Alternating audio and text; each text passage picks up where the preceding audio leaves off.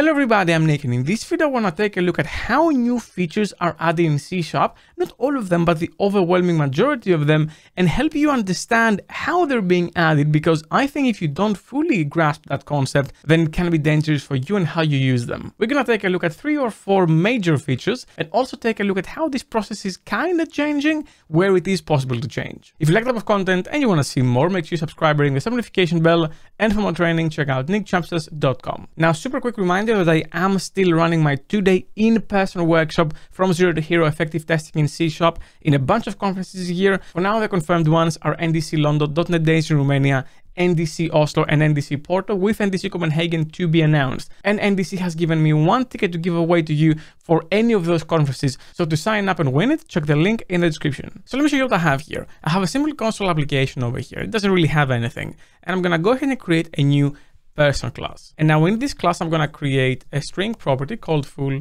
name.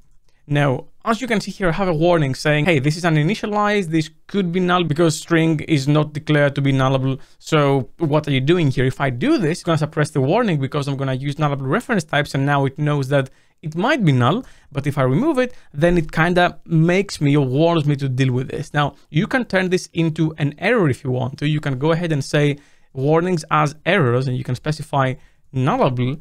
And if you do that, then it kind of forces you to handle the value. This does not mean, however, that this value can't be null in runtime.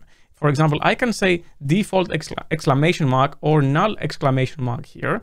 And if I go to the program, I can say person equals new person over here. And then if I just have a write line so the application doesn't exit, if I debug this and I check what's happening behind the scenes, then the person will be created absolutely fine with a null value. And the reason why this is happening is because that concept of a nullable reference type is purely a very high level compiler concern. It is not a runtime concern. You have to understand that .NET for years have been scared to death to touch the runtime in any meaningful way. And it's actually why things like static abstract members took so long to be put into C#. So features that have been added in C# that were added on the very high level compiler level, so the runtime doesn't change, because if it changes it might break and they just can't afford to break it. And actually you can see that, because if I go here and I say that, hey, now this is nullable, and I go ahead and I compile it and I go to the IL viewer, you can see that I now have some instructions in attributes, so nullable 0 and nullable context 2, but there is nothing nullability related on the actual code itself. That's because the compiler will go in here, check those attributes, and that's how it's going to make all its decisions about the warnings and the errors it's going to display. But that's about it. To give you a better understanding on how this is actually working behind the scenes, I'm going to go ahead and use the init keyword over here. Now, you might think that the init keyword is something special, but the truth is it's not. I can actually, again, build and I go to the IL viewer, and yes, on the low level C# now I see init, but if I go to the IL level, you're going to see that this method is still the set full name method. It is still a setter. It is just handled by the compiler in a way where you cannot invoke it after initialization. So if I went to the program and I said person.fullname equals Nick Chapsas, then obviously I can't do that. The compiler will say no. However, it is totally fine of me to go and say type of person dot get property, call the property by its name, so name of person.fullname.set value, and I can set it to Nick Chapsas if I wanted to. So person Nick Chapsas, nothing will stop me here. And I can even suppress the error saying, hey, I know that this thing exists, so shut up. I'm gonna go ahead and just debug this real quick and just show you what happens. So person, it is null, even though it is not nullable, and I can set the value absolutely fine through reflection because the setter still exists. The init keyword is only surface level and it doesn't really exist as far as the runtime is concerned. And this is the exact same with features like required. If I go ahead and I now say required, meaning I don't have to specify that the default value is not nullable, because now the compiler will force me to initialize this when I say, for example, person here. So I'm going to say add initializer.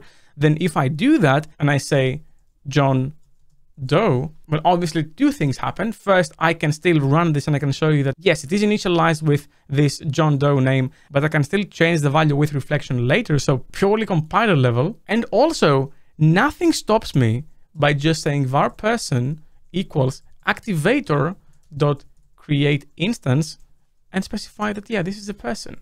And I can totally do that. And if I do that, I can create that object without having to set a value, and nothing will break. That is the main point, because it's just so surface level. So the main reason why I'm raising this is because I don't want you to be in a false sense of security that just because you're using those features, they can never be in that state. Yes, they can, just because of how those features were added into the language. Now, this is not necessarily bad, but you just have to understand it. Let me show you another thing, for example. Now, we don't want to have any of that. What we want to do is have an immutable record. You know, record, person, you don't need this. And I'm going to say string full name.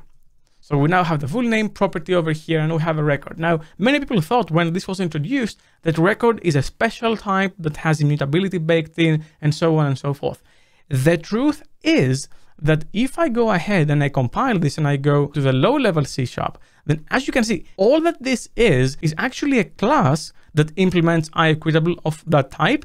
And then it has the same backing field, the same constructor. It also has an overridden toString method, some print members. So there's nothing special about that type on the runtime level. As far as the runtime is concerned, this is still a class and that's it, unless you specify it as a record struct, which in that case, it is a struct, which makes sense. And it's the same with other things. For example, the file keyword modifier now for access. This is just an internal class behind the scenes with an impossible to replicate name. Now, I should also point out that now Microsoft is actually effectively allowed to make changes to the runtime, and we're going to see more interesting features like we saw with the static abstract members, which did require the runtime change, and that's why they were basically in preview for one release and then later actually released with C# 11. And actually, if you've seen any of the interviews with Mats Torgensen, which is the lead designer for C#, you will see how relieved he is that he can actually make those changes now to the runtime to add more interesting features. So if there's one thing I'd like you to take away from this video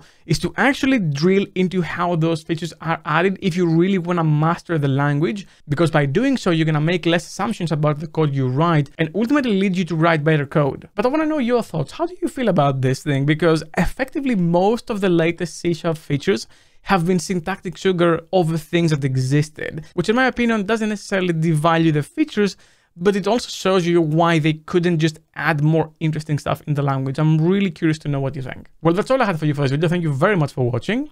Special thanks to my Patreons for making videos possible. If you want to support me as well, you're going to find the link in the description down below.